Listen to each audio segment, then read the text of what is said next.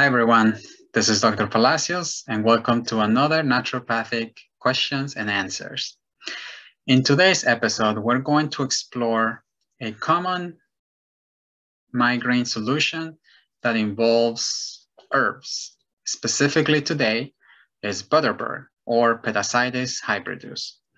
Now the comment comes from somebody who has used this herb and speaks a little bit of her experience to us. And this is what it says. It says that Butterbur takes a few months to build up in your body before you feel any help. It's been about 3 months for me, and I can't really say if it's helping or not.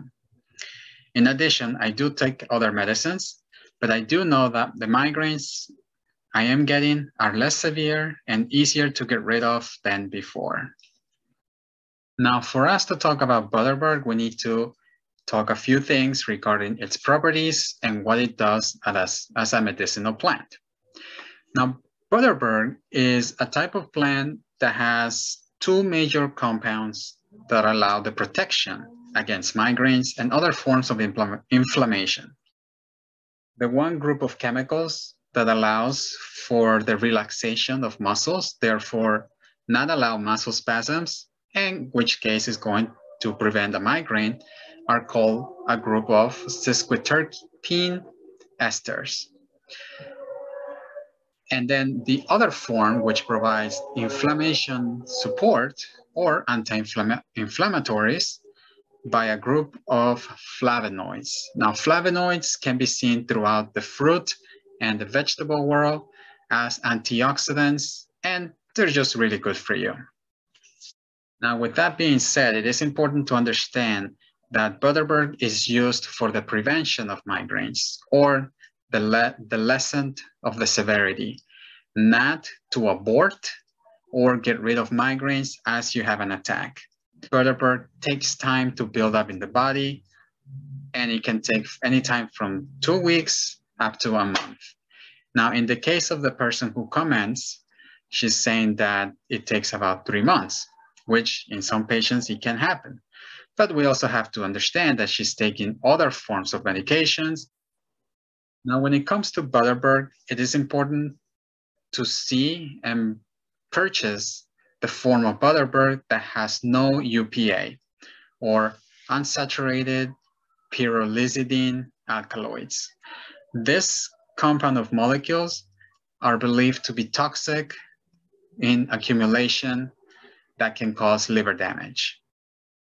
However, with lab techniques and advancements that we have today, we can easily extract those toxic compounds in Butterbur for safe and long-term usage without any problems of accumulations, only getting the good stuff, the good anti-inflammatories.